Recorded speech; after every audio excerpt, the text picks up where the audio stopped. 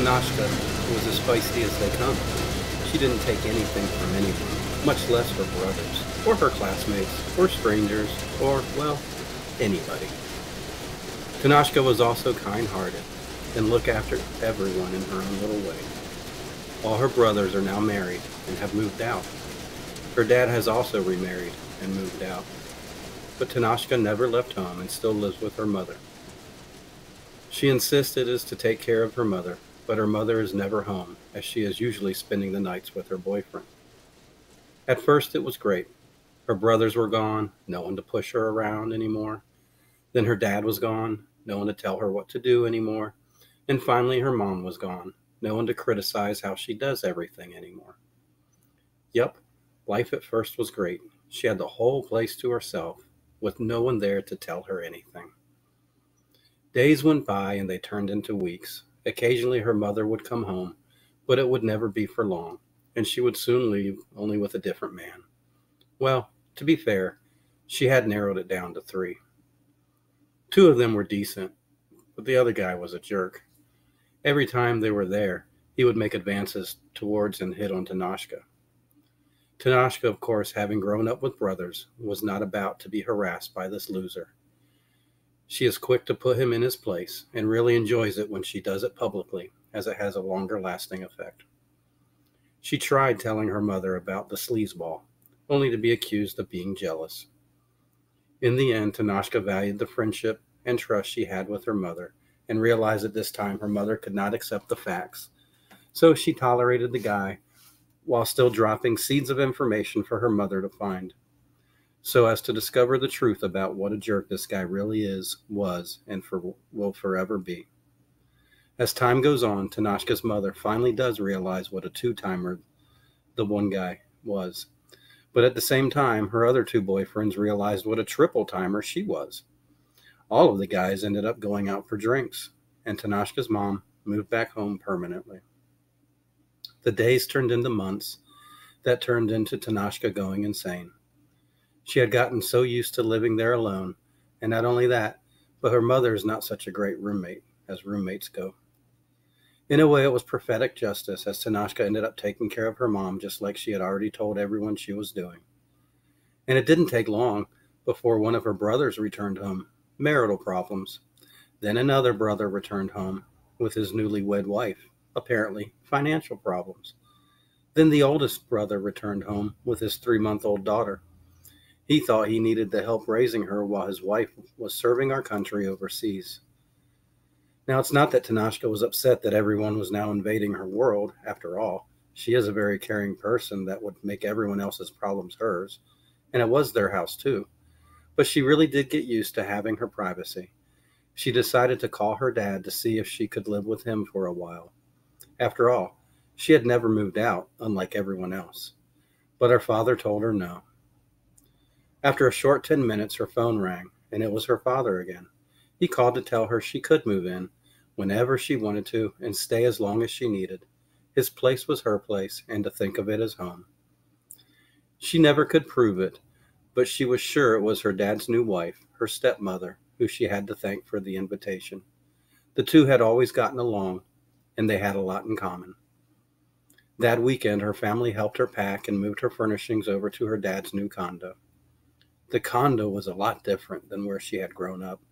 It was a night and day difference, and although she had been there many times to visit, nothing could have prepared her for the radical change in lifestyle she is about to experience.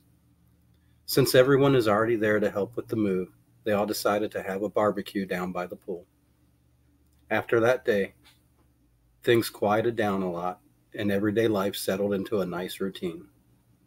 The condo was situated out in the suburbs, but there were still a lot of shops, stores, restaurants, and things to do. Just expect to pay a little more than you would back home. She still calls her mother's place, the place where she grew up, back home. It didn't take her long, and she got a job as a cashier at the local grocery store. It was the flagship business in a small outdoor shopping mall. Most of the units are rented, but because of the economy, there are still a lot of vacancies. One in particular catches Tenochca's fancy. Unfortunately, it was a standalone building on the corner of the parking lot shaped like an old-timey log cabin cottage. Tenochca thought it would make the perfect place for a restaurant.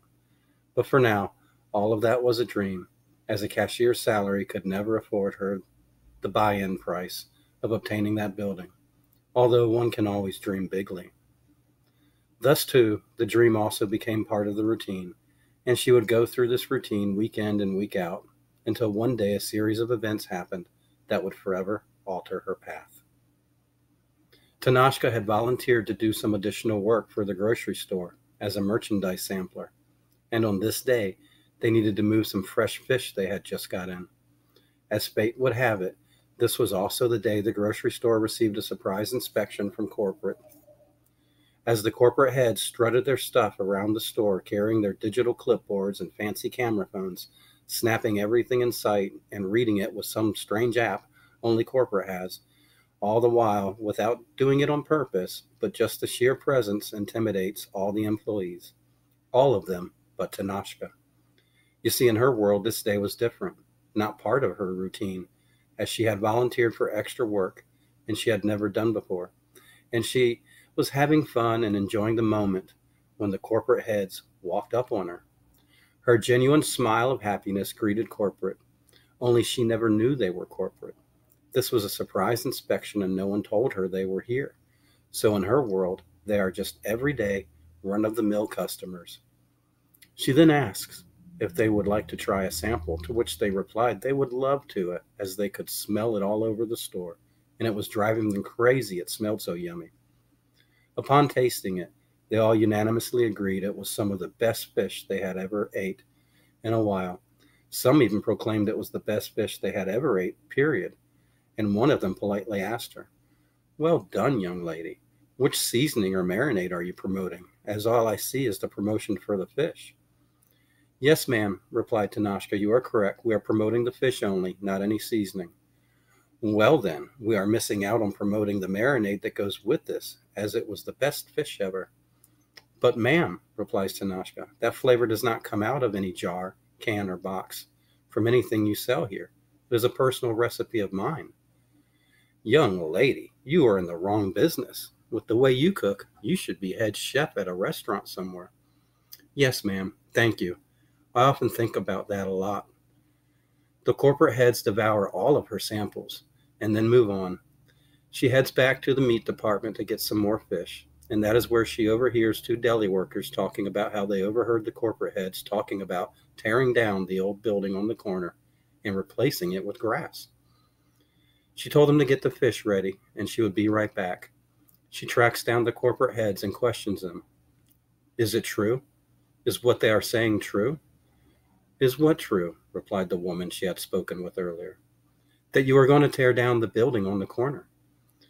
"Where did you hear that from? Rumors always spread quick." "We are considering it, but as of yet we have not decided. It is such a cute building, but it has yet to lease, and it is costing us too much in taxes and to maintain it." Without hesitation or thinking, Tenochca boldly states, "Well, that's ridiculous. You are probably trying to lease it for too much money." "Well, it is a very prestigious location, and its looks are so charming, but seriously, we never thought that what we were asking for was high." After disclosing the actual figure to Tenochca, she agrees. "No, that sounds reasonable. Actually, it's a lot less than I thought it would be." "A lot less? Wow." "Oh, you've thought about it?" "Well, yes, I have always dreamed of owning my own restaurant, and like you said, that is such a prestigious location." "So make us an offer." "Who, me?" Tenochca laughs. "Why not? You have obviously thought about it. What's holding you back?" "Frankly, money. Isn't that what holds everybody back?" The lady then hands Tenochca a card. "Look, I'm serious. Think it over. Let us know what you can commit to financially. I'm sure we can make the numbers work. And besides, what does it hurt to try? The building is already just sitting there." Tenochca heads back to the deli with a bounce in her step and collects her fish. She then finishes out her shift, and she can't wait to get home to tell her dad and stepmom. She already told her mom while she drove home. When she got home and opened the door, all excited to tell everyone, they were already congratulating her. It seems her mom called ahead already.